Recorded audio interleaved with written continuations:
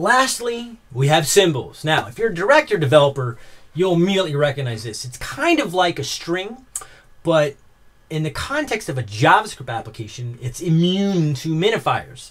So most of the times, if you have string-specific names, minifiers are really good at saying, Jesse has I make it rain on him, I make it rain on him as a function name. Very verbose, but hey, verbose is good. We can read it, long names, right? What the minifier will do is take that down, shrink it to a single variable letter name, put it in a key and said, I've already used this letter in the alphabet, and then reference anybody who uses that function. So minifiers are really good taking large code bases and shrinking them down. Fantastic.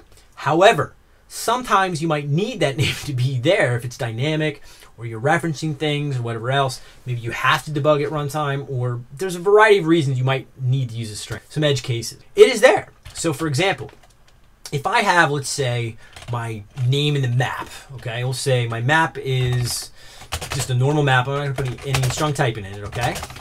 Just a normal map and put whatever I want in it. I can actually say cow equals 7. And that particular cow is actually the same thing as cow. So for example, when I print out test cow, it'll print out sup, right? From that runtime. So when we print out cow, or we print out cow as the symbol,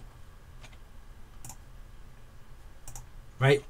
It actually is a symbol class, but it is an operator. It's referenced internally as a string, but it's immune to minifiers. So this has the potential, for whatever reason, to get minified down. It knows it's a string. Dart recognizes its use cases and where it's used. The minifier will make smart decisions. The more strong typing you utilize, the better it can make better, compiled, faster JavaScript.